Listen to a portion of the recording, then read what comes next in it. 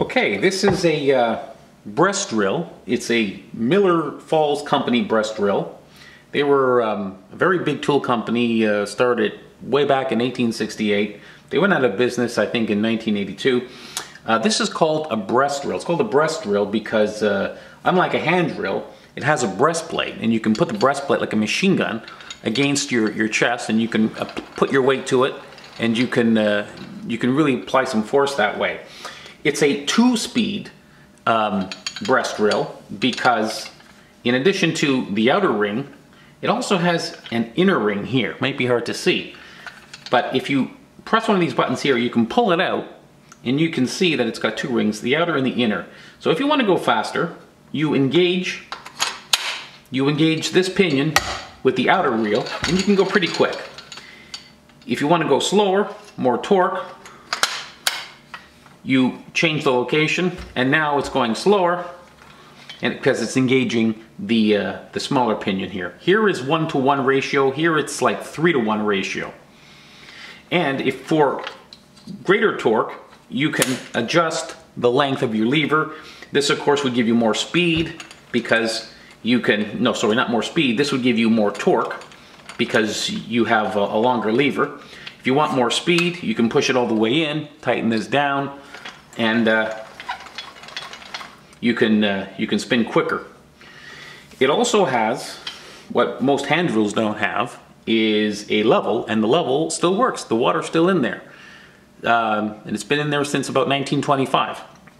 Now I know that because I did some research on this, and I found out that this is called a Model 12 breast drill. It says number 12 right there, and the number 12 in this configuration, the paint color, the scheme, the logo, everything, was manufactured anywhere from 1925 to 1930.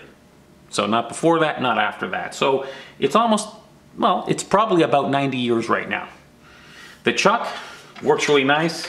It's very smooth. The size of the chuck, probably, well, it's at least a 1/2 inch, maybe 5/8.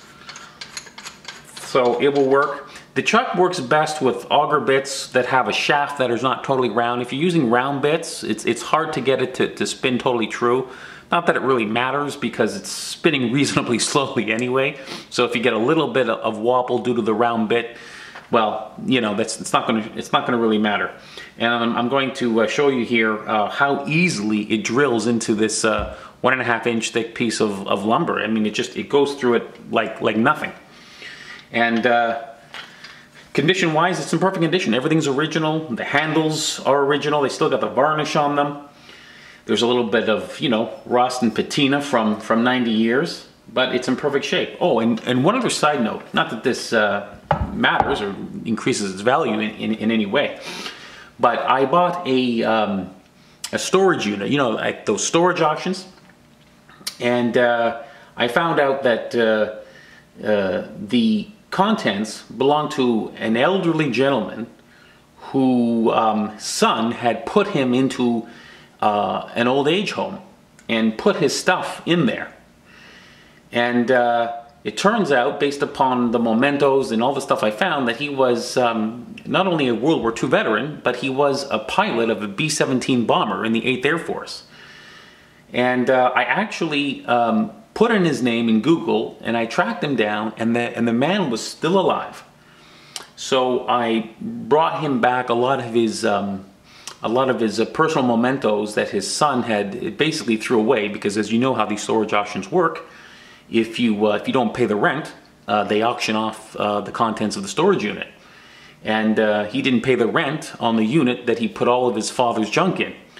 So, you know, that kind of upset me, and fortunately I was able to go back to him, find him, and give him some of his World War II mementos.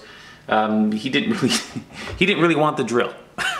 So the drill can be yours for $50. Thanks a lot.